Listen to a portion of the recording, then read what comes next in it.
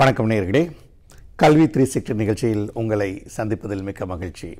கல்வி 360 அப்படிங்கிற நிகழ்ச்சி நீங்கள் உங்களுக்கு ரொம்ப பரிச்சயமான ஒரு நிகழ்ச்சி தான் உங்களுக்கு தெரியும். அதாவது என்ன படிக்கலாம் அடுத்து. இப்போ பார்த்தீங்கன்னா மாணவர்கள்லாம் பார்த்தீங்கன்னா +2 முடிச்சுட்டு அடுத்து என்ன படிக்கலாம், அதே மாதிரி கல்லூரி டிகிரி முடிச்சுட்டு பிஜி என்ன படிக்கலாம், இது மாதிரி பலவிதமான கல்வியை தெரிஞ்சுக்கிறது, கல்வி சேர்றதை பற்றி தெரிஞ்சுக்கிறதுக்காக ரொம்ப ஆர்வமாக இருப்பாங்க. அதில் நிறைய சந்தேகங்களோடு இருப்பாங்க. ஸோ அந்த மாதிரி ஒவ்வொரு விஷயத்தை சொல்கிறதுக்காக தான் இந்த நிகழ்ச்சி உங்களுக்காக ஒவ்வொரு வாரமும் ஒளிபரப்பாகிறது. இன்றைக்கி பார்த்தீங்கன்னா என்ன படிப்பு இருந்தாலும் நீங்கள் ஆர்வமாக காத்துட்ருக்கீங்க. ஆமாங்க, இன்றைக்கி CA CMA இந்த படிப்புகளை பற்றி பேச போகிறோம். இதை பற்றி நிறைய விஷயங்கள் உங்களுக்கு நிறைய டவுட்ஸ் எல்லாம் இருக்கும், நீங்கள் கேட்கலாம். ஸோ இதை சொல்கிறதுக்காக நம்மிடையே NMA கல்லூரியிலேருந்து வந்திருக்காரு திரு மணிகண்டன் அவர்கள். இவர்கள் கல்வி ஆலோசகர். அந்த கல்வி சேர்க்கை, அதாவது கல்லூரியில் சேர்ப்பதற்கான தகுதி, அந்த கல்வியினுடைய மாணவர் சேர்க்கைக்கான ஆலோசகர் நம்முடைய வந்திருக்கார். நிறைய விஷயங்களை நீங்களும் கேள்விகளாக கேட்கலாம். உங்களுக்காக நிகழ்ச்சி ஆரம்பமாகிறது. வணக்கம் மணிகண்டன் சார். வணக்கம். ரொம்ப சந்தோஷம் இந்த நிகழ்ச்சிக்கு நீங்கள் வந்தது. இது சரியான தருணம்னு நினைக்கிறேன். ஏன்னா இந்த மே மாதம் வந்துட்டாலே எல்லாமே என்ன படிக்கலாம் அப்படின்ற ரொம்ப பெரிய ஆர்வத்தோட மாணவர்களோட அவங்க பேரண்ட்ஸ் ரொம்ப ஆர்வமாக இருக்காங்க. ஏன்னா கைட் பண்ண வேண்டியது பேரண்ட்ஸ் தான். ஏன்னா என்ன தான் முடிவு எடுத்தாலும் மாணவர்கள் இந்த வயசு அப்படிங்கிறது ஒரு பேரண்ட்ஸோட கைடன்ஸோட போனால் ரொம்ப அருமையான இருக்கும். ஸோ இன்றைக்கி நம்ம பேச போகிற டாபிக் CA பற்றியும் CMA பற்றியும் பேச போகிறோம். அந்த CA எனக்கு ரொம்ப பரிச்சயமாக இருக்குது. ஆனால் அந்த CMAங்கிறது தான் எனக்கே கொஞ்சம் என்ன அப்படிங்கிறது தெரிஞ்சுக்கிறது. அதை பற்றி கொஞ்சம் சொல்லுங்களேன். CMAங்கிறது என்ன படிப்பு? CMA அப்படின்றது காஸ்ட் அண்ட் மேனேஜ்மெண்ட் அக்கௌண்டிங் அப்படின்னு சொல்லுவோம். இந்த படிப்பு நிறைய பேர் புது படிப்பு அப்படின்னு நினச்சிட்டு இருக்காங்க. அப்படி கிடையாது. முன்னாடி CWA அப்படின்ற பெயரில் வழங்கப்பட்டு இருந்தது. காஸ்ட் அண்ட் ஒர்க்ஸ் அக்கௌண்ட்ஸ் அப்படின்னு சொல்லுவாங்க. பல நாடுகளில் இந்த படிப்புகளுக்கு CMAன்னு பெயர் இருக்கிறதுனால இந்தியாலையும் ஒரு 5-6 வருடங்களுக்கு முன்னாடி காஸ்ட் அண்ட் மேனேஜ்மெண்ட் அக்கௌண்டிங் அப்படின்றதுடைய சுருக்கமாக தான் CMA அப்படின்னு கொண்டு வந்திருக்காங்க. இந்த படிப்புகள் பார்த்தீங்கன்னா CA படிப்புகளுக்கு ஒரு இணையான படிப்பு. CA அப்படின்றது சார்ட்டர்ட் அக்கௌண்டன்சின்றது நிறைய பேருக்கு தெரிஞ்ச ஒரு படிப்பு. அதற்கு ஒரு இணையான படிப்பு தான் இந்த CMA படிப்பு. ஸோ இப்போ +2ல பார்த்தீங்கன்னா காமர்ஸ் குரூப் எடுத்த மாணவர்களுக்குன்னு ஒரு ப்ரொஃபஷனல் கோர்ஸ் அப்படின்னா அவங்களுடைய ட்ரீம் கோர்ஸாக CA CMA இல்லைனா CS இந்த 3 படிப்புகளில் ஏதாவது ஒரு படிப்பு, எந்த ஒரு படிப்பை எடுத்து படித்தாலும் இந்த ஆடிட்டிங் துறையில் மாணவர்கள் சிறந்து விளங்க முடியும். அதில் நம்ம இந்த 2வது பேசிட்டு இருக்கிற இந்த cost and works management accounting அப்படின்றது செலவினங்களை கட்டுப்படுத்துறது சம்பந்தப்பட்ட ஒரு படிப்பு. ஸோ இப்போ எந்த ஒரு நிறுவனமாக இருந்தாலும், அது ஒரு குண்டூசி தயாரிக்கிற நிறுவனத்திலிருந்து கப்பல் தயாரிக்கும் நிறுவனம் வரைக்கும் அவங்களுடைய உற்பத்தியினுடைய செலவை குறைக்கும் பொழுது மட்டும்தான் அந்த பொருட்களுடைய அடக்க விலை குறைவாக இருந்து அது ஒரு நல்ல தரத்தோடவும் கொடுத்து அதனுடைய லாபத்தை இரட்டிப்பாக்குவதற்கான ஒரு வழியை அவங்க கண்டுபிடிக்க முடியும். இதற்காக இந்த நிறுவனங்களுக்கு உதவ போறவங்க தான் இந்த cost and management accountants. Okay, so இப்போ ரா மெட்டீரியல்ஸ் அக்வயர் பண்ணும்போது எங்கிருந்து வாங்கலாம், எவ்வளவு குவான்டிட்டியில் வாங்கினா அவங்களுடைய செலவுகளை கட்டுப்படுத்த முடியும், ப்ரொடக்ஷன் காஸ்ட்டை எப்படிலாம் கம்மி பண்ணலாம், உற்பத்தி செஞ்ச பிறகு அதை மார்க்கெட்டில் டிஸ்ட்ரிபியூட் பண்ணும்போது வர செலவுகளை எப்படி கட்டுப்படுத்தலான்ற ஒரு ஓவரால் அட்வைஸை கொடுக்குறவங்க தான் இந்த காஸ்ட் அண்ட் மேனேஜ்மெண்ட் அக்கௌண்டன்ட்ஸ். நிச்சயமாக அதே மாதிரி CAயும் அப்படிதான். அவங்களுக்கு ஆடிட்டிங் பார்க்கறதுக்கு CA இல்லைங்களா, CA அப்படிங்கிறது சார்ட்டர்ட் அக்கௌண்டன்ட்.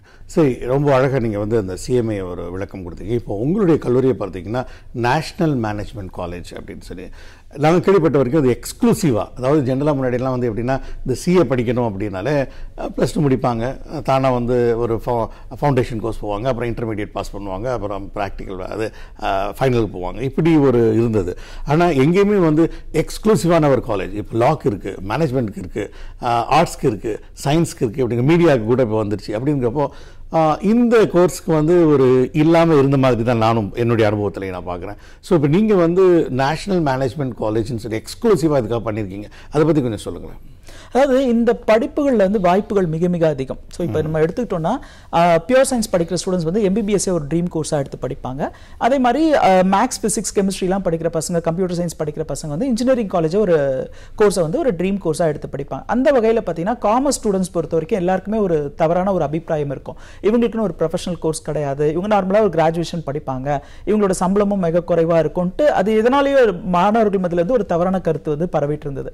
ஆனால் இந்த துறையிலையும் நிபுணத்துவம் கொடுக்கக்கூடிய ஒரு படிப்பு, அவங்களால லட்சங்கள்ல சம்பளம் பெற முடியும், அதே மாதிரி சோஷியல் ஸ்டேட்டஸை கொடுக்குற ஒரு படிப்பு அப்படின்னா இந்த CA CMA படிப்பு தான்.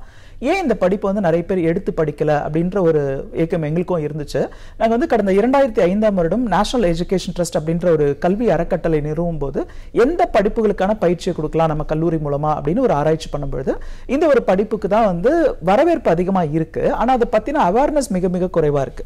அதே சமயம் வந்து இந்த படிப்பை எடுத்து படிக்கிறவங்களுடைய எண்ணிக்கை ஏன் குறைவா இருக்கு அப்படின்னா அது வந்து ஒரு தவறான அணுகுமுறை இருக்கு. மாணவர்கள் என்ன பண்றாங்கன்னா இந்த படிப்புகள் வந்து முழு நேரமா கல்லூரிக்கு போய் படிக்க வேண்டிய அவசியம் கிடையாது. ஏன்னா ஒரு 3 ஆண்டு காலம் வந்து அவங்க ஒரு சிறப்பு பயிற்சி எடுக்க வேண்டியிருக்கும், ஒரு பிராக்டிக்கல் ட்ரைனிங் எடுக்கணும். அந்த ட்ரைனிங் எடுக்கிறதுக்காகவே இந்த இன்ஸ்டியூட் என்ன பண்ணிருக்காங்கன்னா இவங்க புத்தகங்களை அந்த இன்ஸ்டியூட்ல ரெஜிஸ்டர் பண்ணி வாங்கிட்டு அவங்க படிச்சு ப்ரிப்பேர் ஆயிட்டு எக்ஸாம்ஸ் எழுதலான்ற மாதிரி ஒரு திட்டத்தை கொடுத்திருக்காங்க. ஸோ இப்போ என்ன ஆகுதுன்னா மாணவர்கள் இதை தவறா புரிஞ்சுக்கிட்டு முழு நேரமாக அவங்க வந்து ஒரு வேலைக்கு போறது அல்லது வந்து கல்லூரிக்கு போய் வேற ஒரு பட்டப்படிப்பை படிச்சுட்டு பகுதி நேரமா இந்த படிப்புக்காக நேரத்தை செலவு பண்றாங்க. அதுதான் நானும் கேட்கலாம். ஏன்னா ஜெனரல் அந்த சிஏ போறவங்க என்ன பண்ணுவாங்க அப்படின்னம்னா +2 முடிச்ச உடனே பிரைவேட்டா இன்னும் கூட அவங்க அப்படி போறது பிரைவேட், அதாவது கரஸ்பாண்டன்ஸில் வந்து பிகாம் போட்டுக்குவாங்க, போட்டுட்டு அதை அப்படியே சிஏ போவாங்க. ஸோ இப்போ நீங்கள் வந்து இங்கே கொண்டு வந்து உங்கள் கல்லூரிக்குள்ள எக்ஸ்க்ளூசிவாக சிஏ கொடுக்கும்போது அவங்களுக்கு டிகிரி கிடைக்குமா? இந்த இப்போ கூட +2 முடிச்சுட்டு கொண்டு வர்றீங்க, டைரெக்டாக சிஏ போகிறாங்க. இப்போ அவங்க வெளியே படிக்கும்போது பிகாம்னு ஒரு பார்ட் டைமில் படிச்சுட்டு இருக்காங்க இல்லையா, அவங்களுக்கு ஒரு டிகிரி ஒன்று கிடைக்குது.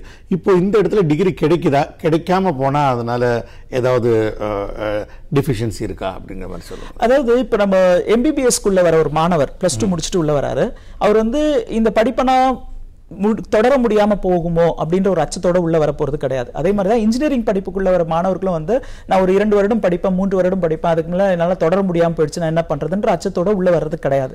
அதே மாதிரி தான் இந்த சிஏ கோர்சஸும். இந்த கோர்சஸ் பொறுத்த வரைக்கும் இது வந்து ஒரு ரிவார்டிங் கரியர். உங்களுக்கு நிறைய ஆப்ஷன்ஸ் இருக்கு. நீங்க வந்து இண்டிபெண்டா பிராக்டிஸ் பண்ணலாம், ஜாபுக்கு போகலாம், எம்என்சி கார்பரேட்ஸ் மாதிரியான கம்பெனில ஜாபுக்கு போகலாம், கவர்மெண்ட் ஜாப்ஸ் கிடைக்கும், ஃபாரின் ஜாப்ஸ் கிடைக்கும். அப்படி இருக்கிற இந்த ரிவார்டிங் கரியருக்கு வந்து நீங்க ஃபெயில் ஆயிடும்ன்ற அச்சத்தோட படிக்க கூடாது. ஸோ அதே சமயம் வந்து +2 முடிச்ச இந்த படிப்புகளுக்குள்ள வரலாம் அப்படின்ற ஒரு மினிமம் குவாலிஃபிகேஷன். அவங்க அந்த பிகாம் மாதிரி போறதுக்கு காரணமே ஒருவேளை எனக்கு அங்கே சக்சஸ் ஆகலைன்னா அந்த பிகாம் வச்சுட்டு வேற எங்கேயாவது ஜாயின் பண்ணலாம். ஆமா, அதுதான் நான் தவறான கருத்தா நான் சொல்றேன். ஏன்னா எம்பிபிஎஸ் குள்ள வர ஸ்டூடெண்ட் வந்து நான் சக்சஸ் ஆகலைன்னா நான் முன்னாடி ஒரு டிகிரி படிச்சு வச்சிருக்கேன்னு சொல்லிட்டு பிஎஸ்சி போயிட்டு அப்புறமா எம்பிபிஎஸ் போறதில்ல. எந்த ப்ரொஃபஷனல் கோர்ஸ்க்கா இருந்தாலும் குறைந்தபட்ச கல்வி தகுதின்றது +2 பாஸ். சில படிப்புகள் வந்து +2 முடிச்சுட்டு நீங்க என்ட்ரன்ஸ் எழுதிட்டு அந்த படிப்புகளுக்குள்ள போவீங்க. இந்த படிப்பை பொறுத்த வரைக்கும் என்ட்ரன்ஸ் அந்த மாதிரி எதுவுமே கிடையாது. ரொம்ப ஈஸியா இதனுடைய அட்மிஷன்ஸை வந்து நீங்க வாங்க முடியும். ஸோ +2 முடிச்சுட்டு அடுத்த 5 வருட காலத்துல நான் சார்ட்டர்ட் அக்கௌண்டன்ட் ஆகணும் அப்படின்னு நினைக்கிற மாணவர்களுக்கு வந்து நிறைய ஸ்கோப் இருக்கு. ஸோ அது மட்டும் இல்லாமல் இந்த படிப்பு பார்த்தீங்கன்னா ஸ்டேஜஸ்ல கொடுத்துட்டு இருக்காங்க. ஃபவுண்டேஷன், இன்டர்மீடியட், ஃபைனல் அப்படின்னு 3 ஸ்டேஜ்ல கொடுக்குறாங்க. இதுல ஒரு சிறப்பம்சம் என்னன்னா ஃபவுண்டேஷன் அண்ட் இன்டர்மீடியட்ன்ற ஃபர்ஸ்ட் 2 ஸ்டேஜஸ் இருக்கு இல்லையா, it is equal to the degree. Okay, so அந்த லெவலில் மட்டும் முடிச்ச ஸ்டூடெண்ட்ஸை வந்து நாங்கள் செமி குவாலிஃபைட் ப்ரொஃபஷனல்ஸ்னு சொல்லுவோம். அவங்களுக்கான வேலை வாய்ப்புகளே எக்கச்சக்கமா இருக்கு. ஸோ நார்மலாக ஒரு பிகாம் மாதிரியான கிராஜுவேஷன் முடிச்ச ஸ்டூடெண்ட்ஸ் பார்த்தீங்கன்னா அவங்களுடைய பிகாம் முடிச்ச பிறகு அவங்களுக்கு இமீடியட்டாக கிடைக்க போகிற சேலரி இந்த அக்கௌண்ட்ஸ் இண்டஸ்ட்ரிக்குள்ள வந்தாங்கன்னா ஒரு 15,000 மேக்ஸிமம் இருக்கலாம். அதுக்கு மேலே இருக்கிறதுக்கு வாய்ப்புகள் மிக மிக குறைவு. நீங்கள் என்ன சொல்ல வரீங்கன்னா ஃபவுண்டேஷன் அண்ட் இன்டர்மீடியட் முடிச்சாலே ஒருவேளை அந்த ஃபைனலுக்கு போகாம இருந்தா கூட அவங்க வேலை கிடைக்கும்ங்கறீங்க. தாராளமா கிடைக்கும். அவங்க வந்து செமி குவாலிஃபைட் ப்ரொஃபஷனல்ஸ்னு சொல்லுவோம். அதுதான் உங்களுக்கு ஒன்னு டிகிரி போட்டுக்க முடியாது. இன்டர்மீடியட் அப்படின்ற ஒரு குவாலிஃபிகேஷன் இருக்கு. அந்த சர்டிபிகேட் வச்சுட்டு அவங்க வந்து சார்ட்டர்ட் அக்கவுண்டன்ட்ஸ் ஆபீஸ்லயே நிறைய வந்து இன்டர்மீடியட் முடிச்சவங்கள ரெக்ரூட் பண்ணுவாங்க. சோ அவங்களுக்கே 50,000 75,000லாம் salary கிடைக்கிற சிச்சுவேஷன்ஸ் இருக்கு. சரி, அதுலயும் கூடுதலா பாத்தீங்கன்னா இந்த இன்டர்மீடியட் லெவல்ல முடிச்சிட்டு இந்த 3 இயர்ஸ் ஆர்டிகல்ஷிப் ட்ரைனிங் சொல்லுவாங்க. இந்த பிராக்டிகல் ட்ரைனிங் முடிச்சவங்களுக்கு நிறைய ஸ்கோப் இருக்கு. அவங்களாவே வந்து அவங்களுடைய ஓன் ஆபீஸை வந்து அவங்க இனாகிரேட் பண்ணி அதுல வந்து அவங்களுடைய பிசினஸ் கன்சல்டேஷன்ஸ் கொடுக்குறாங்க, அக்கவுண்டிங் சர்வீஸ் பண்றாங்க, ஜிஎஸ்டி மாதிரியான டாக்ஸ் ஃபைலிங் சர்வீசஸ் பண்றாங்க. ஸோ செமி குவாலிஃபைட் ப்ரொஃபஷனல்ஸும் ப்ராக்டிஸ் பண்றாங்க. நீங்க ஒரு நல்ல ஒரு பாயிண்ட் சொன்னீங்க. அதாவது இந்த கோர்ஸ் எப்படி பார்க்கணும், ஒரு ப்ரொஃபஷனல் கோர்ஸாக பார்க்கணும். நல்ல பாயிண்ட் இது. நீங்கள் எக்ஸாம்பிள் கூட சொன்னீங்க. இப்போ எம்பிபிஎஸ்க்கு போகும்போது முன்னாடி பிஎஸ்சி முடிச்சுட்டா போகிறோம் அப்படின்னு கேட்டீங்க. So it is very valid point.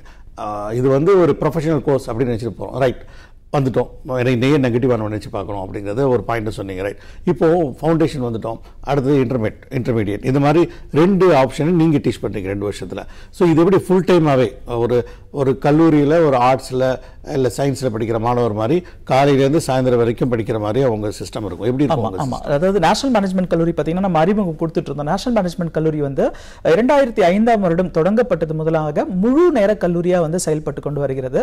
அதாவது இந்தியாவிலேயே முதல் முழுநேர கல்லூரி. தமிழ்நாட்டில் மட்டும் சொல்ல முடியாது, இந்தியாவிலேயே முதலில் பிரத்யேகமாக இந்த CA CMA படிப்புகளுக்கு தொடங்கப்பட்ட ஒரு முழுநேர கல்லூரி தான் நம்ம நேஷனல் மேனேஜ்மெண்ட் கல்லூரி. நம்ம கல்லூரியில பாத்தீங்கன்னா ஃபவுண்டேஷன் மற்றும் இன்டர்மீடியேட் அப்படின்னு சொல்ற இந்த முதல் 2 நிலைகளுக்கு மட்டும் 2 வருட கால முழு நேர பயிற்சியை நம்ம கொடுக்கிறோம். எப்படி ஒரு கல்லூரி பள்ளிகளுக்கு மாணவர்கள் வந்து சென்று படிப்பாங்களோ காலை 9 மணி முதல் 4 மணி வரைக்கும். இதனுடைய முக்கியமான அப்ஜெக்டிவ் என்னன்னா, மாணவர்கள் வந்து அந்த நேரத்தை வந்து வீணடிக்காம முழு நேரமாக இந்த படிப்புக்கு மட்டும் கவனம் செலுத்தணும் அப்படின்றதுதான். குறிப்பிட்டு சொல்லணும்னா இந்த துறையை தேர்ந்தெடுத்த மாணவர்கள் வந்து சரியான பாதையை தேர்ந்தெடுத்திருக்கிறாங்கன்னு ஆணித்தரமா சொல்லலாம். அவங்களுடைய அகாடமிக் ஜர்னி வந்து ஒரு ரைட் ஜர்னி. இந்த ஜர்னில பாத்தீங்கன்னா அவங்க ஒவ்வொரு நாளுமே குறைந்தபட்சம் 10 மணி நேரம் படிப்புக்காக செலவு பண்ணணும். ஸோ இதை அப்ஜெக்டிவா வச்சுட்டு தான் நம்ம காலேஜ் வந்து மார்னிங் 9 to 4 o'clock. ஸோ இப்போ வந்து அதில் வந்து பீரியட் கான்செப்ட்ல எப்படி ஸ்கூல்ல காலேஜ்ல இருக்குமோ அந்த மாதிரி ஒவ்வொரு சப்ஜெக்ட்டுக்கும் தனித்தனி பீரியட்ஸ், ஒவ்வொரு சப்ஜெக்ட்டுக்கும் அந்த டிபார்ட்மெண்ட்ல ஸ்பெஷலைஸ்டா இருக்கிற ப்ரொஃபசர்ஸ் அவங்க வந்து ப்ரொஃபஷனலி குவாலிஃபைட் CA CMOஸும் இருக்காங்க. அட் த சேம் டைம் வந்து டீச்சிங் எக்ஸ்பீரியன்ஸாகவும் இருக்கிற டீச்சர்ஸை வச்சு இது வரைக்கும் ஒரு 3500+ ஸ்டூடெண்ட்ஸை வந்து இந்த படிப்புகளுக்கு நம்ம கோச்சிங் கொடுத்திருக்கோம். இதுல இன்னொரு ஸ்பெஷலான ஒரு விஷயம் என்னன்னா, மாணவர்கள் வந்து அதிகபட்ச நேரம் இந்த பயிற்சியை வந்து எடுத்துக்கணும்ன்றது ரொம்ப ரொம்ப முக்கியம். எல்லாருமே அணுகிற ஒரு தவறான முறை என்னன்னா, மார்ச் மாதங்கள்ல +2 தேர்வுகளை எதிர்கொள்வாங்க, உடனடியா வர மே மாதங்கள்ல இதனுடைய தேர்வுகளை எதிர்கொள்வாங்க. அப்ப என்ன ஆகுனா ஒரு 3 மாத காலம் தான் உங்களுக்கு பயிற்சிக்கு நேரம் இருக்கும்.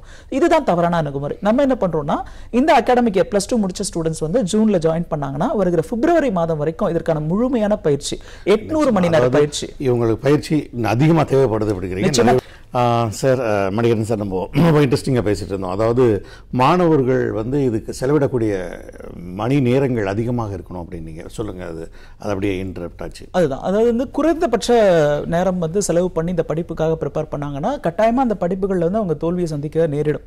ஸோ மாணவர்கள் அதனால தான் வந்து டிகிரி படிச்சுக்கிட்டே இந்த படிப்பை படிக்கும்போது அவங்களுக்கு கடினமாக தெரியும். அதுதான் நம்ம அட்வைஸ் பண்ணாமல் முழு நேரமாக இந்த படிப்புக்கு மட்டுமே நேரத்தை செலவு பண்ணணும் அப்படின்னு சொல்லுவோம். அதோட சஜஷன் சைடுல ஒரு டிகிரி பண்ணிட்டு பண்றது நாட் அட்வைஸ்.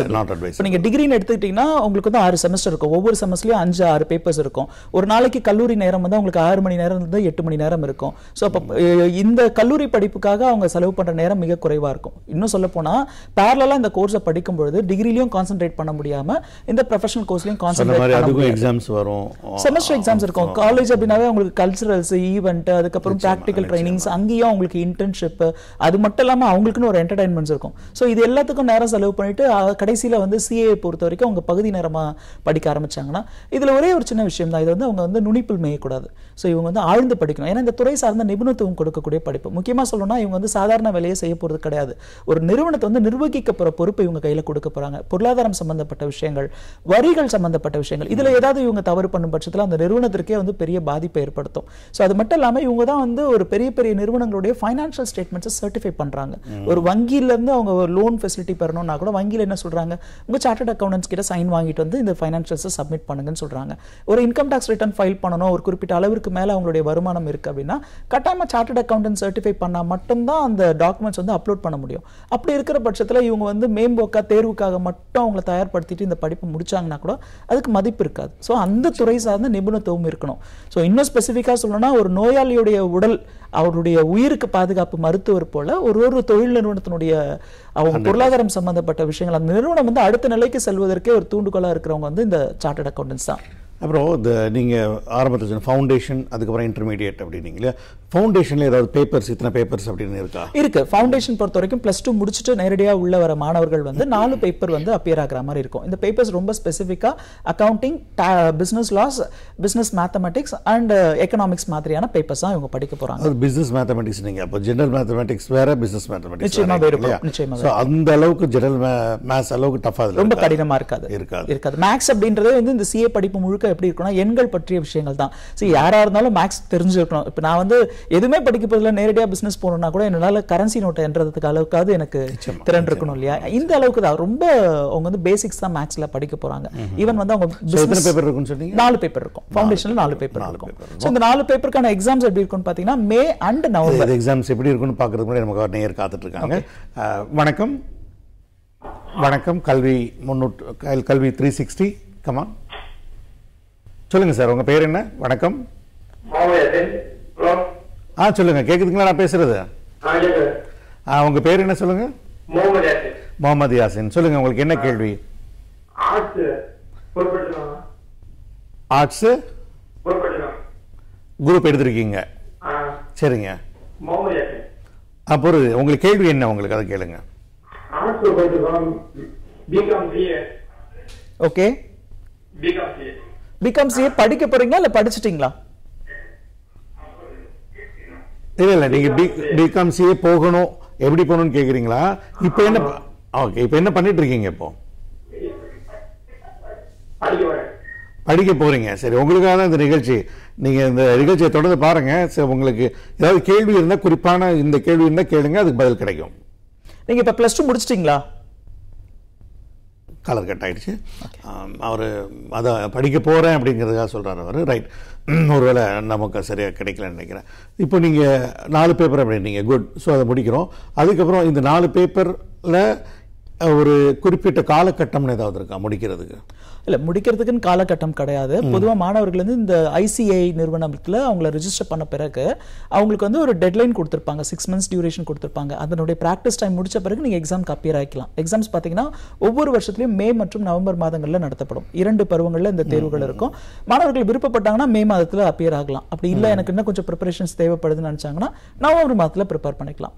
ஸோ அந்த உங்களுடைய இது டார்கெட் பார்த்தீங்கன்னா 2 years இல்லைங்களா? 2 yearsல இது நீங்கள் ஃபவுண்டேஷன் சொல்லி தந்துடுவீங்க, இன்டர்மீடியட் வித் நல்ல ப்ராக்டிகல்ஸோட. சரி, ரைட். இப்போ அடுத்து இன்டர்மீடியட்ல எத்தனை பேப்பர்ஸ் இருக்கும் சார்? இன்டர்மீடியட்ல 8 பேப்பர் இருக்கும். 8 பேப்பர் இருக்கும். ஸோ இப்போ இதுவும் வந்து பார்த்தீங்கன்னா மோஸ்ட்டாக அக்கௌண்டிங் அண்ட் டாக்ஸ் லாஸ் பற்றின பேப்பர்ஸாக தான் இருக்கும். ஸோ இப்போ சார் ஃபவுண்டேஷனில் 4 பேப்பர், அடுத்து இன்டர்மீடியட்ல 8 பேப்பர்னா டஃபாக இருக்குமா அப்படின்ற அடுத்த கொஸ்டின் ரைஸ் ஆகும். ஸோ நார்மலாக பார்த்தீங்கன்னா இந்த 8 பேப்பரையும் ஸ்டூடெண்ட்ஸ் வந்து ஒரே பருவத்தில் தேர்வாக எழுதலாம். இது ஒரு ஆப்ஷன்.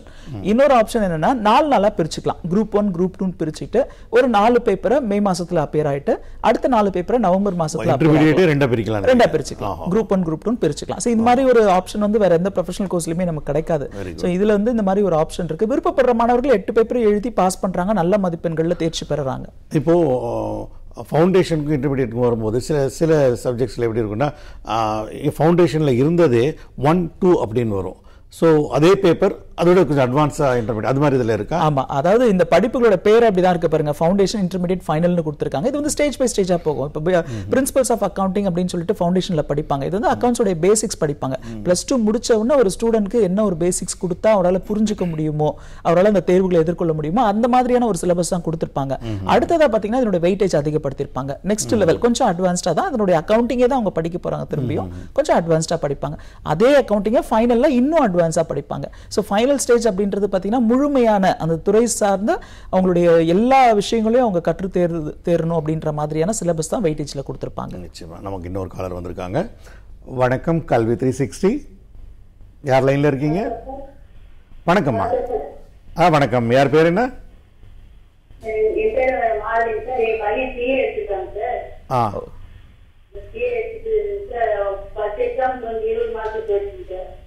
சரிங்க.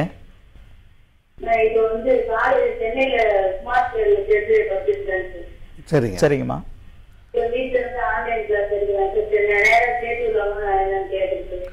வீட்டில இருந்து ஆன்லைன் கிளாஸ்ல சேர்க்கலாமாங்கிறது உங்களோட கேள்வி இல்லைங்களா? ஓகே அம்மா, இப்ப இந்த படிப்பு பொறுத்த வரைக்கும் அவர் வந்து ஃபவுண்டேஷன் லெவல்ல இருக்காரா இல்ல இன்டர்மீடியட்ல இருக்காரா?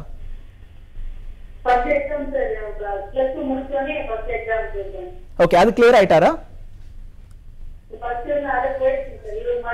20 மார்க். ஓகே ஓகே, சரி. நிகழ்ச்சியை தொடர்ந்து பாருங்க, இதுக்கான உங்களுக்கு ஒரு விளக்கம் நான் கொடுக்குறேன். சார், இந்த படிப்பை பொறுத்த வரைக்கும் இந்த எக்ஸாமினேஷன் எப்படி இருக்கும் அப்படின்றத நம்ம கொஞ்சம் டீடைல்டா பேசணும். 4 பேப்பர் தான். எக்ஸாம்ஸ் வந்து மே நவம்பர்ல நடக்கும். ஆனா ஒவ்வொரு பேப்பர்லயும் 40 மார்க்ஸ் எடுத்தா பாஸ். ஓகே, சோ இப்போ என்ன ஆகுதுன்னா 4 பேப்பர்லயும் ஆவரேஜா ஸ்டூடண்ட்ஸ் வந்து 40-45 எல்லாம் எடுத்தாங்கன்னா பாஸ் பண்ணிடுவாங்க. இண்டிவிஜுவலா ஒவ்வொரு பேப்பரையும் கிளியர் பண்ணனும். ஒவ்வொரு பேப்பரையும் கிளியர் பண்ணனும். 40-40 மதிப்பெண்கள். 20 மார்க்ல போனா அது எப்படி சொல்றாங்கன்னா இந்த மதிப்பெண்களுடைய கூட்டுத்தொகை இருக்கு பாருங்க. சோ டோட்டல் மார்க்ஸ் இருக்கு இல்லையா, அது வந்து above 50% அவங்க எடுக்கணும். தனித்தனியா பாஸ் ஆயிட்டாலும் 40 எடுக்கணும், எல்லாம் சேர்த்து 50% வரணும். 400 மார்க்ஸ்க்கு இந்த எக்ஸாம்ஸ் அப்பியர் ஆகும்போது 200 and above வந்து அவங்க ஸ்கோர் பண்ணிருக்கணும். ஒரு பேப்பர்ல 60 இருக்கலாம், ஒரு பேப்பர்ல ஜஸ்ட் 40 இருக்கலாம். ஸோ அப்போ என்ன ஆகுதுன்னா உங்களுக்கு அந்த அக்ரிகேட்ன்றதை ரொம்ப ஸ்ட்ராங்காக இங்கே சொல்லியிருக்காங்க. ஸோ நான் இது திரும்பவும் சொல்கிற ஒரு விஷயம் தான். எக்ஸாம் பாயிண்ட் ஆஃப் வியூவில் மட்டும் ஸ்டூடெண்ட்ஸ் படிச்சுட்டு ஒரு நார்மல் அகாடமிக் கோர்ஸ் மாதிரி 40 எடுத்துட்டு நான் பாஸ் ஆகிட்டேன் அப்படின்னா உங்களுக்கு ஸ்கோப் இருக்காது. ப்ராக்டிஸ் பண்ணும்போது அவங்களுமே நிறைய ப்ராப்ளம்ஸை ஃபேஸ் பண்ணுவாங்க. அதனால என்ன பண்ணியிருக்காங்கன்னா நீங்கள் 40% எடுத்து ஒவ்வொரு பேப்பரையும் கிளியர் பண்ணணும். கூடுதலாக வந்து இந்த மதிப்பெண் கூட்டுத்தொகை வந்து 200 மதிப்பெண்களுக்கு மேலே இருக்கணும். ஸோ இப்போ நீங்கள் 800 மதிப்பெண்களுக்கு இன்டர்மீடியட்டில் 8 பேப்பருக்கு எக்ஸாம்ஸ் அப்பியர் ஆகுறீங்கன்னா கூட்டுத்தொகை வந்து உங்களுக்கு 400 and above. ஒவ்வொரு ஸ்டேஜ்லையும் குரூப் 1 குரூப் 2ல 400 மார்க் எழுதும்போது 50% and above எடுத்து தான் நீங்கள் வந்து நெக்ஸ்ட் ஸ்டேஜ்க்கு போக முடியும். இப்போ இவங்க சொல்றது பார்த்தீங்கன்னா 20 மார்க் குறைஞ்சிருக்கு அப்படின்னா அனைத்து பேப்பரையும் மறுபடியும் எழுதணுமா? அதாவது 4 பேப்பரும் பாஸ் பண்ணிருப்பாரு, கூட்டுத்தொகை வந்து அவருக்கு 20 மதிப்பெண்கள்ல அவருக்கு அக்ரிகேட் வந்து ஏதாவது ஒரு பேப்பர் எழுதணும். இல்ல அதுல என்னன்னா எந்த பேப்பர்ல அவர் அதிகபட்ச மதிப்பெண் எடுத்திருக்காருன்னு ஃபர்ஸ்ட் பார்க்கணும். ஒருவேளை ஒரு பேப்பர்ல வந்து 60 மார்க்குக்கு மேல அவர் மதிப்பெண் எடுத்திருந்தாரு அந்த பேப்பருக்கு மட்டும் அவர் எக்ஸாம் எழுத வேண்டிய அவசியம் கிடையாது. ஸோ குறைவான மதிப்பெண் எடுத்த பேப்பருக்கு மட்டும் அவர் எக்ஸாம்ஸ் எழுதிக்கலாம். ஆனா 60 மதிப்பெண்களுக்கு மேல எடுத்திருக்கணும் அந்த பேப்பர்ல, அப்பதான் அவருக்கு அந்த எக்ஸம்ஷன் கிடைக்கும். ஸோ அப்போ என்ன ஆகும்னா ஒரு மார்க் குறைவா இருக்கு அப்படின்றதுக்காக மற்ற 3 பேப்பரை வந்து அடுத்து 3 டேர்ம்ல அவங்களுக்கு ஃபெசிலிட்டிஸ் கொடுப்பாங்க. மேல எழுதலாம், நவம்பர்ல எல்லாம், அதுக்கு அடுத்த மே மாசம் வரைக்கும் அதை எழுதுறதுக்கு உங்களுக்கு வாய்ப்பு கொடுப்பாங்க. சார் நமக்காக ஒரு நேர் வந்திருக்காரு, முதல்ல ஒரு நேரை பார்த்துருவோம். ஹலோ, வணக்கம். வணக்கம் கோவிந்தரன், தஞ்சாவூர்லேருந்து. என்ன கேள்வி வச்சிருக்கீங்க கோவிந்தரன்?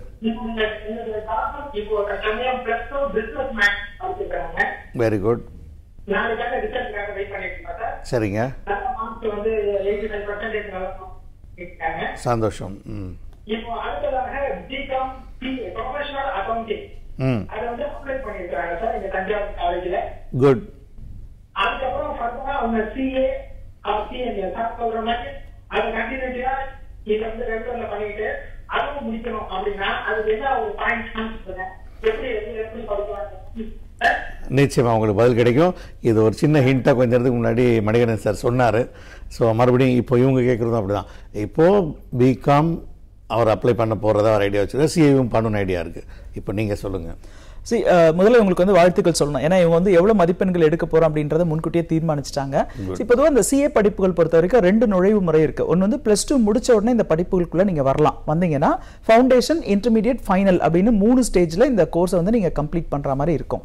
அப்படி இல்லைன்னா கிராஜுவேஷன் முடிச்சிட்டும் நீங்க வந்து இந்த படிப்புகளுக்குள்ள வரலாம். பிகாம் முடிச்சிருக்கீங்க அப்படின்னு சொன்னா அந்த ஃபவுண்டேஷன் அப்படின்ற ஒரு ஃபர்ஸ்ட் ஸ்டேஜ்க்கு உங்களுக்கு எக்ஸம்ஷன் கிடைக்கும். டைரக்டா நீங்க இன்டர்மீடியட் அதோட சேர்த்து ஒரு ஆர்டிகல்ஷிப் ட்ரைனிங் எடுத்துக்கிட்டு ஃபைனல்ஸ் அப்படின்ற ஸ்டேஜை நீங்க கிராஸ் பண்ணி இந்த கோர்ஸை வந்து நீங்க கம்ப்ளீட் பண்ணலாம். என்னோட அட்வைஸ் என்ன அப்படின்னு பாத்தீங்கன்னா, நீங்க வந்து சிஏ தான் படிக்க போறேன்னு முடிவு பண்ணிட்டீங்கன்னா இந்த கல்வி நிறுவனங்களை என்ன சொல்லியிருக்காங்க, சிஏ பொறுத்த வரைக்கும் தி institute of chartered accountants of India, அதே மாதிரி சிஎம்ஏ பொறுத்த வரைக்கும் தி institute of cost and management accountants of India அப்படின்ற இந்த நிறுவனங்களை என்ன சொல்லியிருக்காங்கன்னா குறைந்தபட்ச கல்வி தகுதி அப்படின்றது +2 பாஸ். +2 பாஸ் பண்ணியிருந்தாவே போதும், நீங்க வந்து சிஏக்குள்ள வந்துடலாம். அதனால நீங்க டிகிரி 3 வருஷம் படிச்சுட்டு தான் சிஏ படிப்புகளுக்குள்ள வரணுன்ற அவசியம் கிடையாது. நீங்க விருப்பப்பட்டா படிக்கலாம். ஆனா நீங்க ஒரு 3 வருடத்தை வந்து வீணடிக்கிறீங்கன்றது தான் என்னுடைய வருத்தம். இன்னொன்று என்னன்னா, இந்த +2 முடிச்ச ஸ்டூடெண்ட்ஸ் வந்து இந்த சிஏ கம்ப்ளீட் பண்ற பாஸ் பர்சன்டேஜ் அதிகமா இருக்கு. ஏன்னா ஒரு பேட்டர்ன் இருக்கும். 10th and +2 படிக்கிறவங்க போர்டு எக்ஸாமுக்காக ரொம்ப சீரியஸா ஒரு நாளைக்கு ஸ்கூல்ல ஒரு 10 hours, வீட்டில் இருந்தால் ஒரு 4 hours சொல்லிட்டு மோஸ்ட் ஆஃப் அவங்களுடைய ஒரு நாளுடைய முக்கியமான நேரத்தை வந்து படிப்புக்காக மட்டுமே செலவு பண்ணுவாங்க. அதே முறையை பின்பற்றி அவங்க அந்த ஃபவுண்டேஷன் கோர்ஸ்க்குள்ள வரும்பொழுது ரொம்ப கான்ஃபிடென்ட்டா அந்த லெவல்ஸ் எல்லாம் அவங்க முடிச்சுட்டு வெளியில வர்றதை நம்ம பார்க்குறோம். அதே டிகிரி முடிக்கிற மாணவங்களுக்கு பார்த்தீங்கன்னா அவங்களுக்கு நிறைய ஆப்ஷன்ஸ் இருக்கு, நிறைய என்டர்டைன்மெண்ட்ஸ் இருக்கு. அது இல்லாமல் வந்து செமஸ்டரை முடிக்கலன்னா அடுத்த செமஸ்டரோட சேர்த்து எக்ஸாம்ஸ் எழுதிக்கலான்ற மாதிரி நிறைய ஆப்ஷன்ஸ் இருக்கிறதுனால டிகிரி முடிச்சுட்டு சிஏ படிப்புகளுக்குள்ள வரவங்க அவங்களுடைய தேர்ச்சி விகிதம் கொஞ்சம் குறைவா இருக்கு. இது நாங்கள் வந்து 17 வருடமா இந்த படிப்புகளுக்காக மட்டும் பிரத்யேகமா பயிற்சி கொடுத்துருக்கிறதுனால ஒவ்வொரு வருடமும் நூற்றுக்கணக்கான மாணவர்களை சந்திக்கிறோம். எந்த மாணவர்கள் எந்த அடிப்படையில் இந்த மதிப்பெண் எடுக்கிறாங்க, நிறைய பேர் தேர்ச்சி பெறாங்க அப்படின்றத வச்சு தான் நாங்கள் பேசுறோம். ஸோ +2 முடிச்சுட்டு இந்த கோர்ஸ்க்குள்ள வர்றது அப்படின்னு அட்வைசபிள் தான் பிகாம் முடிச்சுட்டு நீங்க இதுக்குள்ள வர்றது. நிச்சயமா புரிஞ்சிருப்பீங்கன்னு நினைக்கிறேன் குகன் சார். அதாவது சார் சொன்னது வந்து படிக்க வேண்டாம்னு சொல்ல டிகிரியை நீங்கள், பட் +2 முடிச்சுட்டு டைரெக்டாக போகும்போது 3 வருஷத்தை நீங்கள் வந்து சேவ் பண்ணலாம் அப்படிங்கிறாரு. நமக்கு இன்னொரு காலர் நமக்காக காத்துட்டு இருக்காரு மணிகண்டன் சார். வணக்கம். வணக்கம் கல்வி 360. Hello sir. வணக்கம்மா, சொல்லுங்க. பாப்பா வந்து பிஎஸ்சி மேத்ஸ் முடிச்சிட்டா சார். சரிம்மா. அவங்க வந்து அடுத்தது வந்து சிஏ பண்ணலாமா அப்படிங்கிற ஒரு ஐடியாவில் இருக்காங்க. நல்ல கேள்விமா, தொடர்ந்து நிகழ்ச்சியை பாருங்க. எனக்கே இந்த கேள்வி இருந்தது சார். அதாவது இந்த சிஏ போகிறதுக்கு வந்து பிகாம் தான் படிச்சிருக்கணுமா, அக்கௌண்ட்ஸ் தெரிஞ்சவங்க தான் போக முடியுமான்னு. பிஎஸ்சி மேத்ஸ் படிச்சிருக்காங்க. ஸோ போக முடியுமா, அதுக்கு என்ன வழி அப்படிங்கிறத அவங்களுக்கு கைட் இல்லை, நான் ஏற்கனவே சொன்ன மாதிரி இந்த கோர்ஸை சூஸ் பண்ணுறவங்களுக்கு வந்து சாய்ஸ் வந்து பெஸ்ட் சாய்ஸ் நான் சொல்வேன். அவங்களுடைய டிராவல் ஜேர்னி வந்து ரொம்ப நல்ல ஜேர்னி, நல்ல ரூட்டை வந்து அவங்க சூஸ் பண்ணியிருக்காங்கன்னு.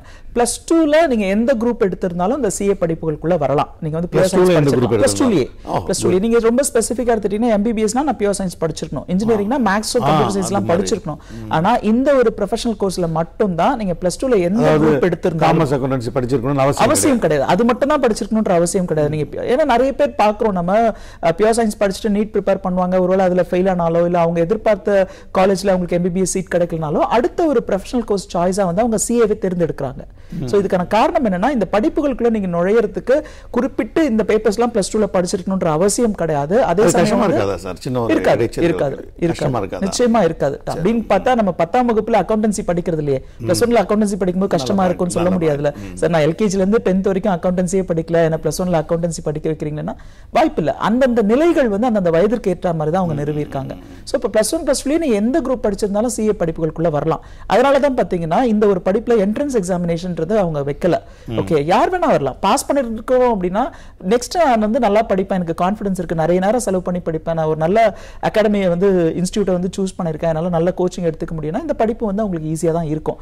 அதே மாதிரி தான் டிகிரி படிப்புகள். ஸோ நீங்க வந்து பிகாம் பிபிஏ மாதிரியான காமர்ஸ் ஸ்ட்ரீம்ல உங்க டிகிரி படிச்சிருந்தாலும் சரி, இல்ல பிஎஸ்சி பிசிக்ஸ் கெமிஸ்ட்ரி பி மாதிரியான ப்ரொஃபஷனல் கோர்ஸ் படிச்சிருந்தா கூட உங்களுக்கு வந்து இந்த சிஏ படிப்புகளுக்கு உங்களுக்கு எளிமையா தான் இருக்கும். சோ பிஎஸ்சி மேத்ஸ் இவங்க சூஸ் பண்ணிருக்காங்க. குறிப்பிட்டு சொல்லணும்னா டிகிரி முடிச்சவங்க வந்து ஃபவுண்டேஷனை ஸ்கிப் பண்ணிட்டு டைரக்டா இன்டர்மீடியட் குள்ள வரலாம்.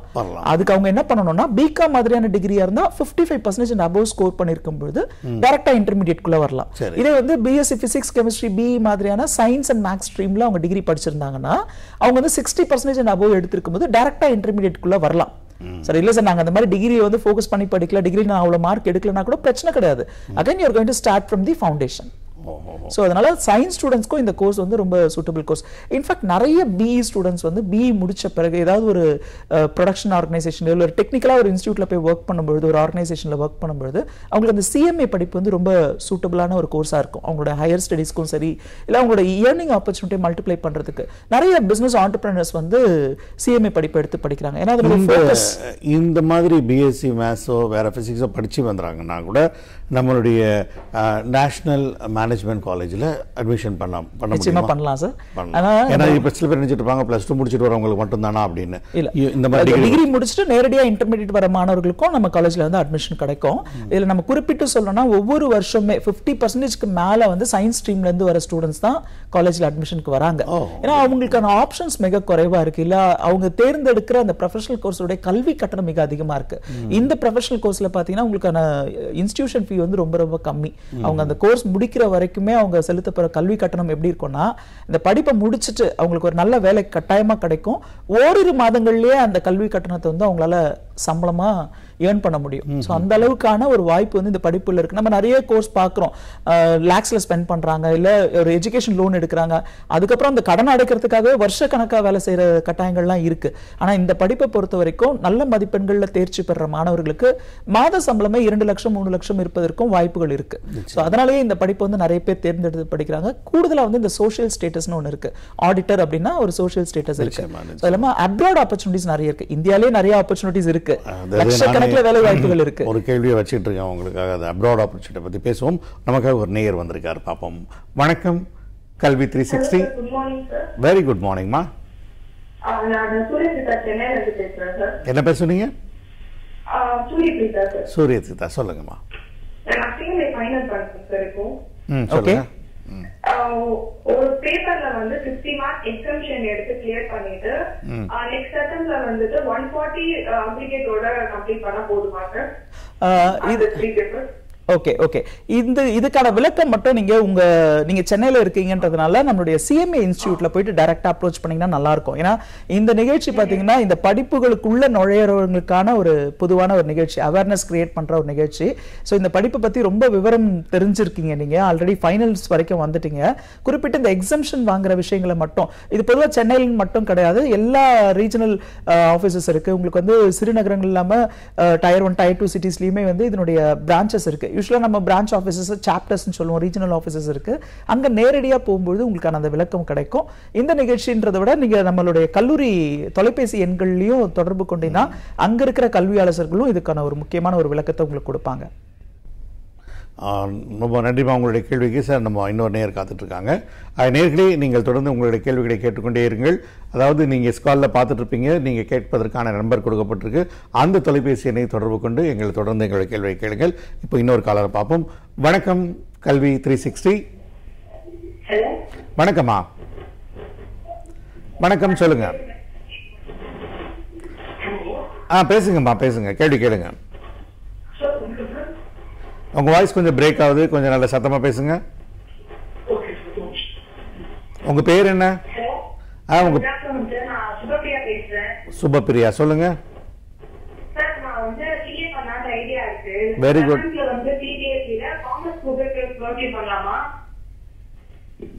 ஓகே, இதுதான் உங்களோட क्वेश्चन இல்லையா? இப்ப 10th முடிச்சிருக்கீங்க. ஆமா ஆமா சார், 10th முடிச்சிட்டு 11th வந்து காமர்ஸ்லயே படிக்கலாமா? பிசினஸ் மேத்ஸ்லாம் படிச்சா யூஸ்ஃபுல்லா இருக்குமா? நல்ல கேள்விமா, உங்களுக்கு பதில் கிடைக்கும். இதுல பிசினஸ் அவங்க ஒரு பாயிண்ட் அடிக்கிறாங்க. பிசினஸ் மேத்ஸ் அப்படின்னு போகும்போது சில பேர் ஜென்ரல் மேத்ஸ் இல்லாட்டினா லைஃப்ல பின்னாடி யூஸ் இல்லாமல் போயிடுமோன்னு சின்ன ஒரு பயம் இருக்கு.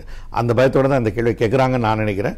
அவங்களுக்கு பதில் சொல்லுங்க சார். இப்போ 10th முடிச்ச ஸ்டூடெண்ட்ஸ் வந்து அவங்களுடைய நெக்ஸ்ட் என்ன கோர்ஸ் சூஸ் பண்ண போறாங்கன்றத பேஸ் பண்ணி தான் அவங்களுடைய பேப்பர்ஸை சூஸ் பண்ணுவாங்க. பியூர் சயின்ஸ் எடுக்கிறவங்க MBBS டார்கெட் பண்ணுவாங்க, இல்லை வந்து இன்ஜினியரிங் டார்கெட் பண்றவங்க மேக்ஸ் பிசிக்ஸ் கெமிஸ்ட்ரி இருக்கணும், கட்டாயமா இருக்கணும். அப்போ தான் உங்களுக்கு அந்த அட்மிஷன் கிடைக்கும். ஆனால் CA படிக்கணும் நீங்க ஆல்ரெடி டிசைட் பண்ணிட்டீங்க அப்படின்னா காமர்ஸ் குரூப் எடுக்கலாம். எந்த குரூப் எடுத்தாலும் CA CMA கோர்சஸ்க்குள்ள நீங்க வர முடியும். ஸ்பெசிஃபிக்கா CA தான் படிக்க போறேன்னு ஆல்ரெடி டிசைட் பண்ணதுனால பெட்டர் நீங்க வந்து உங்களுடைய காமர்ஸ் ஸ்ட்ரீம்லயே உங்களுடைய +1 +2 கண்டினியூ பண்ணுங்க. நார்மலா ஸ்கூல்ஸ்ல எப்படி இருக்கும்னா உங்களுக்கு வந்து accountancy, commerce, economics, business maths இருக்கும். சில ஸ்கூல்ல பாத்தீங்கன்னா அக்கவுண்டன்சி, காமர்ஸ், எக்கனாமிக்ஸ் இருக்கும், பிசினஸ் மேக்ஸ்க்கு பதிலா கம்ப்யூட்டர் சயின்ஸ் இருக்கும். இதுல வந்து நீங்க இந்த பேப்பரை நான் மிஸ் பண்ணிட்டேன், இல்ல இந்த பேப்பர் படிச்சு தான் ஆகணுமான்ற கட்டாயம் எதுவுமே கிடையாது.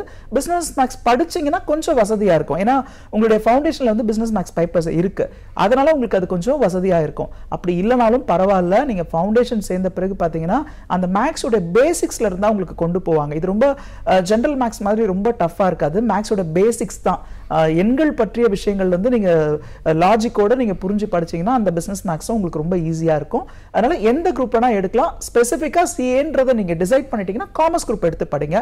அதுல ஸ்பெசிஃபிக்கா நான் இந்த பேப்பர்ஸ்லாம் படிச்சிருக்கணுமா அப்படின்னு நீங்க ஃபீல் பண்ண வேண்டிய அவசியமே கிடையாது. அக்கவுண்டன்சி, காமர்ஸ் இருக்கிற இந்த குரூப் வேணா எடுத்து படிங்க. சார், நம்ம நிறைய விஷயங்களை நானே நிறைய தெரிஞ்சுக்கிட்டேன். ஏன்னா நம்ம என்னதான் வேறு ஆர்ட்ஸு, சயின்ஸ் எப்படின்னா CA பற்றியும் ஒரு அக்கௌண்ட்ஸ் ஃபீல்டை பற்றியும் என்னென்ன ஃப்யூச்சர் இருக்குது அப்படிங்கிறத நிச்சயமாக தெரிஞ்சுக்கணும். அதுக்கு இடையில் இவங்களுடைய இந்த விளம்பரப்படத்தையும் பார்க்கும்போதெல்லாம் ஒரு கிட்டத்தட்ட ஒரு என்ஜினியரிங் காலேஜுக்கு கொடுக்கக்கூடிய ஒரு இன்ஃப்ராஸ்ட்ரக்சரை நீங்கள் கொடுக்குற மாதிரி எனக்கு, ஏன்னா exclusively for this type of professional கோர்சஸ்க்கு கொடுக்குறதுங்கிறது ஒரு அப்படியே ரொம்ப ஆச்சரியப்படமான ஒரு விஷயமாக தான் இருக்குது. ஸோ நீங்கள் இதுக்கு இன்டர்ன்ஷிப்பு இந்த மாதிரி விஷயங்கள் உங்கள்கிட்ட வந்து ட்ரைனிங் கொடுக்கக்கூடிய அந்த ஸ்டாஃப் ஆடிட்டர்ஸ் வச்சுருக்கீங்களா? எப்படி நீங்கள் ட்ரைனிங் கொடுக்குறீங்க? உங்கள் கல்லூரியை பற்றி, அதாவது நம்ம நேஷ்னல் மேனேஜ்மெண்ட் காலேஜை பற்றி கொஞ்சம் விளக்கமாக சொல்லுங்களேன். அதாவது நம்ம கல்லூரி வந்து ஆரம்பிக்கப்பட்ட நாள் முதலே வந்து முழு நேர கல்லூரியை தான் நம்ம ஆரம்பித்தோம். நான் ஏற்கனவே சொன்ன மாதிரி இந்த படிப்புகளுக்கான வரவேற்பு அதிகமாக இருந்தாலும் மாணவர்கள் வந்து மிக குறைவான நேரத்தை இதுக்கு செலவு பண்ணுறதுனால தான் அவங்களால வந்து இந்த படிப்புகளில் நல்ல மதிப்பெண்களில் தேர்ச்சி பெறது முடியாமல் ஒரு விஷயமா இருக்கு. ஸோ அதை நம்ம கவனத்தில் வச்சுட்டு முழு நேர கல்லூரி காலை 9 மணி முதல் 4 மணி வரைக்கும் கல்லூரியில் படிப்பாங்க. இங்கே தங்கி படிக்கிற மாணவர்கள், நான் ஏற்கனவே சொன்ன மாதிரி வெளியூர்கள், வெளி மாநிலங்கள்ல இருந்தும் இங்கே வந்து மாணவர்கள் படிக்கும்பொழுது அவங்களுக்கு தேவையான வசதி வாய்ப்புகளையும் நம்ம ஏற்படுத்தி கொடுத்துருக்கோம். இங்கே இருக்கிற ஆசிரியர்கள் பார்த்தீங்கன்னா நம்ம அந்த கடந்த 17 வருடங்களாக இந்த படிப்புக்காக மட்டுமே பிரத்யேகமா பாடம் நடத்துவதனால அந்த ஆசிரியர்கள் எல்லாமே இந்த துறை சார்ந்த அனுபவம் வாய்ந்தவங்களா இருக்கிறாங்க. ஏற்கனவே அவங்க எல்லாம் வந்து professionally qualified CA and CMA முடித்தவர்களுடைய தலைமையில தான் இந்த கல்வி ஆசிரியர்கள் குழு இருக்கு. அது மட்டும் இல்லாமல் இவங்க டீச்சிங்லயும் எக்ஸ்பீரியன்ஸ் இருக்கிறவங்களா இருக்காங்க. அது மட்டும் இல்லாமல் நூற்றுக்கணக்கான மாணவர்களை வந்து ஒவ்வொரு வருடமும் பயிற்சி கொடுக்கறதுனால அவங்களுக்குள்ள ஒரு எக்ஸ்பர்டிசம் வந்து இருக்கு.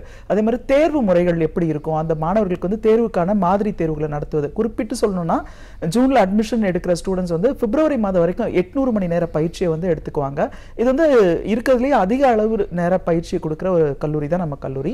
அது மட்டும் இல்லை, இந்த படிப்புகள் பொறுத்த வரைக்கும் பயிற்சி மட்டும் முக்கியம் கிடையாது, தேர்வுக்கும் அவங்கள வந்து தயார்படுத்தணும். மாதிரி தேர்வுகள் எல்லாமே நான் நிறைய பேர் சொல்ல கேள்விப்பட்டிருப்பேன், நான் நல்லா ப்ரிப்பேர் பண்ண எக்ஸாம்ல டைம் பத்தலன்னுவாங்க. அந்த நிலை வரக்கூடாது அப்படின்றதுனால 100க்கும் மேற்பட்ட மாதிரி தேர்வுகளை வந்து நம்ம நடத்துறோம். அது மட்டும் இல்லைங்க, அந்த தேர்வுகளுடைய முடிவுகளை வந்து பெற்றோர்களோட கலந்து ஆலோசிச்சு அவங்களுக்கு எதனால் அந்த படிப்புகளில் கவனம் குறைவாக இருக்குது, குறைவான மதிப்பெண்கள் எடுத்தாங்க, அடுத்த டேர்மில் எப்படி இம்ப்ரூவ்மெண்ட்ஸ் இருக்குது அப்படின்றது வந்து ஒவ்வொரு பருவத்திலையும் மாணவர்களுக்கு வந்து பேரண்ட்ஸ் டீச்சர்ஸ் மீட்டிங்கை கண்டக்ட் பண்ணி அவங்களோட அதை நம்ம வந்து கலந்து ஆலோசிக்கிறோம். அது மட்டும் இல்லாமல் கவனக்குறைவு எதுவும் ஏற்படாமல் மாணவர்கள் வந்து படிக்கணும் அப்படின்றதுக்காக அவங்களுக்கு வந்து நம்ம ஆண்ட்ராய்டு ஃபோன்ஸ் மாதிரியான விஷயங்களை வந்து தவிர்க்கிறோம். மாணவர்கள் வந்து அவங்க பெற்றோர்களோட பேசணும் அப்படின்னா இங்கே தங்கி படிக்கிற மாணவர்களாக இருந்தால் ஹாஸ்டலில் வந்து அவங்களுக்கு ஈவினிங் 8 to 8:30 மட்டும் அந்த தொலைபேசி வசதிகள் வந்து ஏற்படுத்தி கொடுத்துருக்கோம்.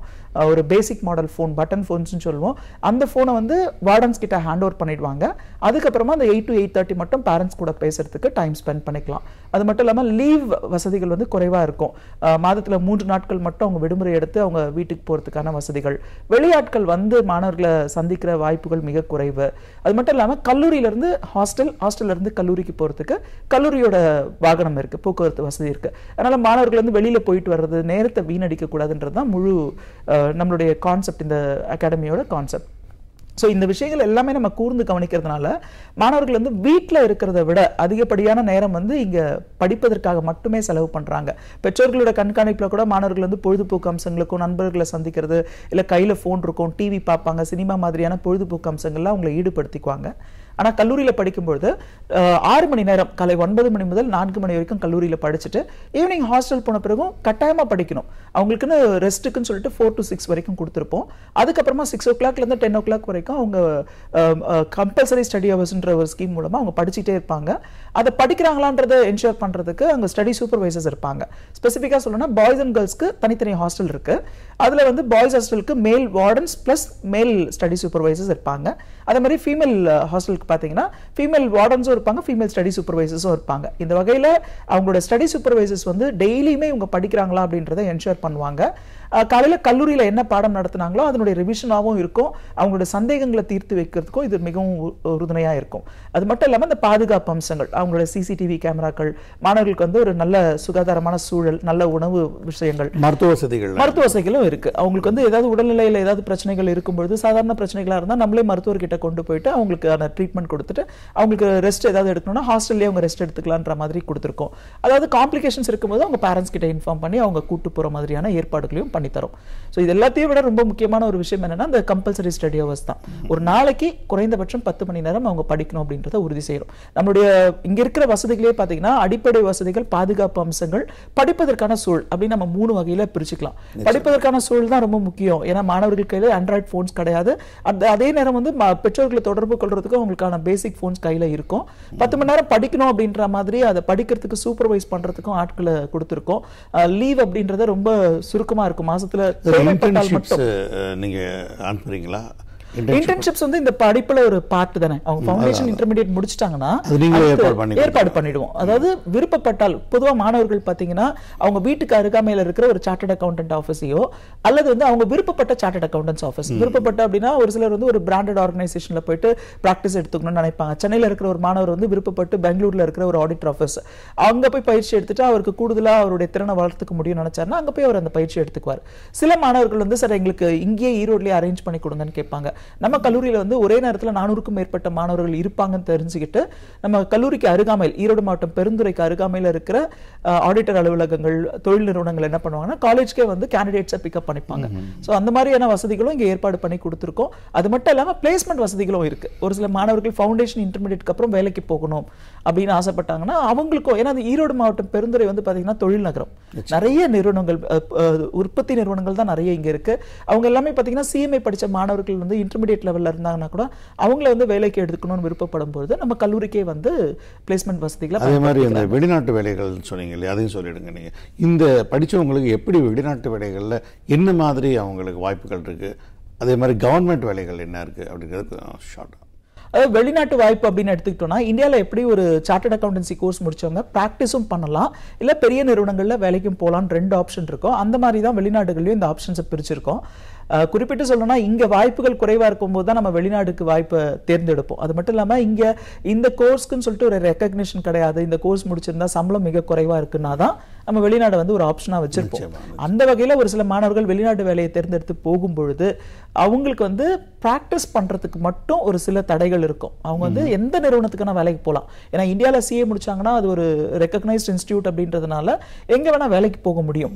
குறிப்பிட்டு பிராக்டிஸ் பண்ணணும் அப்படின்னு சொன்னா நீங்க யோசிச்சு பாருங்க, பிராக்டிஸ் அப்படின்றது அந்த நாட்டுடைய வரி சட்டங்களை தெளிவா தெரிஞ்சுதான் அவங்க பிராக்டிஸ் பண்ண முடியும். லீகல் சட்டம் மாதிரியும் மருத்துவ மாதிரி தான் அவங்க வந்து ஒரு எலிஜிபிலிட்டி எக்ஸாம்ஸ் மட்டும் இருக்கும். அதுவும் பாத்தீங்கன்னா கல்ஃப் கண்ட்ரீஸ்ல போய் பிராக்டிஸ் பண்ணணும்னா அந்த மாதிரி எலிஜிபிலிட்டி எக்ஸாம்ஸ் எதுவுமே எழுத வேண்டாம். இந்தியாவில் CA முடிச்சிருக்கீங்கன்னா நீங்க கல்ஃப் கண்ட்ரீஸ்லயும் பிராக்டிஸ் பண்ணலாம், கம்பெனிலையும் ஒர்க் பண்ணலாம். இதே வந்து நான் ஆஸ்திரேலியா நியூசிலாந்து மாதிரியான ஒரு நாடுகள்ல போயிட்டு பிராக்டிஸ் பண்ணணும்னு ஆசைப்பட்டேன்னா 2 பேப்பர் மட்டும் எழுதினா போதும்.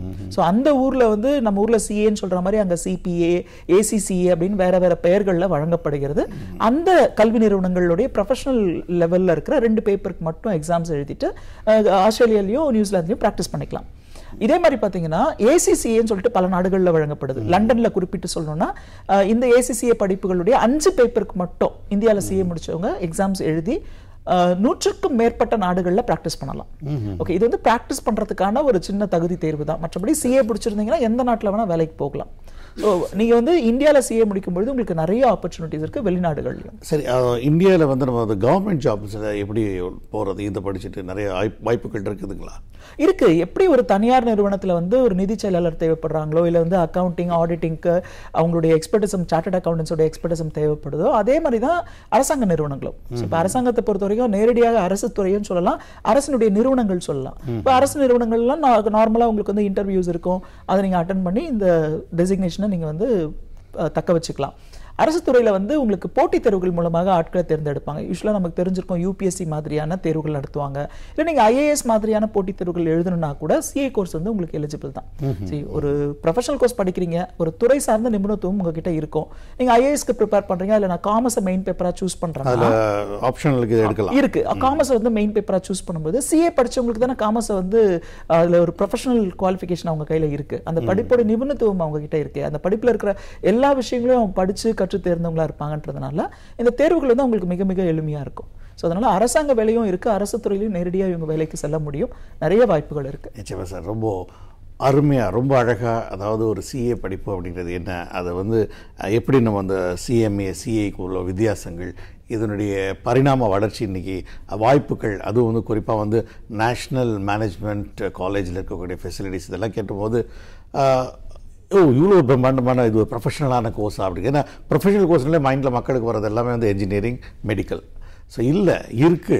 ஆனால் நம்ம தான் அதை வந்து தேடி சில இடங்களுக்கு போகணுங்கிறது ரொம்ப அழகாக புரிய வச்சிங்க. ஸோ எங்களுடைய ஸ்டுடியோவுக்கு வந்து இன்றைக்கி நீங்கள் அதாவது இந்த கல்வி 360ல் அழகாக ஒரு விளக்கம் கொடுத்ததுக்கு உங்களுக்கும் உங்கள் கல்வி நிறுவனக்கும் ரொம்ப நன்றி தெரிவித்துக் கொள்கிறோம். நேயர்களே, இது போன்ற கல்வி 360 நிகழ்ச்சி தொடர்ந்து கொண்டே இருக்கும்.